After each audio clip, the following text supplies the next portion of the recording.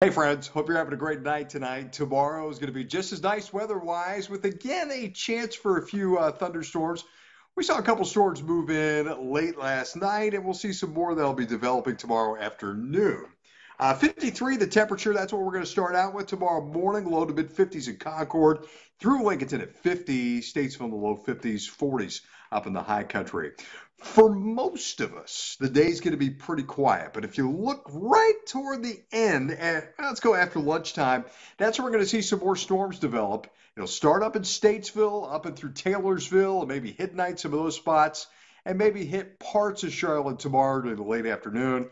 But I think most of us will stay away from any of that stormy weather. So if you do have an opportunity to at least breathe some fresh air, stretch your legs a little bit, enjoy some time in the backyard, or take a walk in your neighborhood. So tomorrow's threat tracker just focused on maybe a brief heavy rain threat. A lot of this is going to be north or west of Charlotte. Maybe if you live down at Indian Trail or Stallings or up and through Monroe, smaller chance of rain for you, high of around 81.